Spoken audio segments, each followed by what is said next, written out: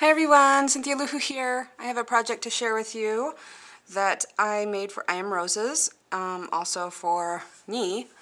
I wanted to make some baby blocks. I've been in the baby mood lately, and I got the Little Darlings paper collection from Graphic 45, and I love it, and I need another one, and I need the stamps.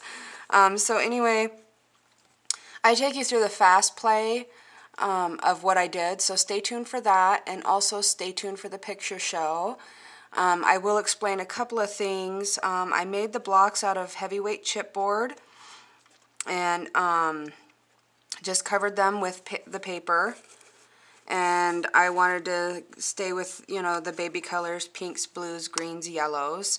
And I really wanted to add these beautiful yellow daisies. I just love these daisies, and they're just so springish and babyish, if that's a word. After I covered the boxes with paper, I wanted to trim them out to add even more pop. So I used a different trim on each box, and these are my 4 children, and they're not in order of age. This is my firstborn Emily, second-born DJ, third-born Bradley, and fourth and last Aubriana. So I put all their names here, and I didn't want to put Aubriana because it would just be way too long, so it's their name and the year they were born. And I didn't do anything on these ones. I just left those plain because they really won't be seen. And then I used my Spellbinders dies to cut out these little frames, and then I distressed everything with vintage photo, used crackle paint, green peeled paint, and then I distressed those as well. And I had a P and a 3, I think it was a 3, that I made this bee out of because I couldn't find a bee.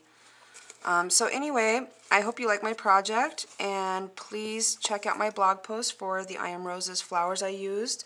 I used the beautiful leaves, the two-tone, I think they're pale green. I'll have a link, and they may be out of these. They've been out for a while, but I will put a link to one that's very similar to this. And then I use these beautiful daisies, I think that's a 1-153.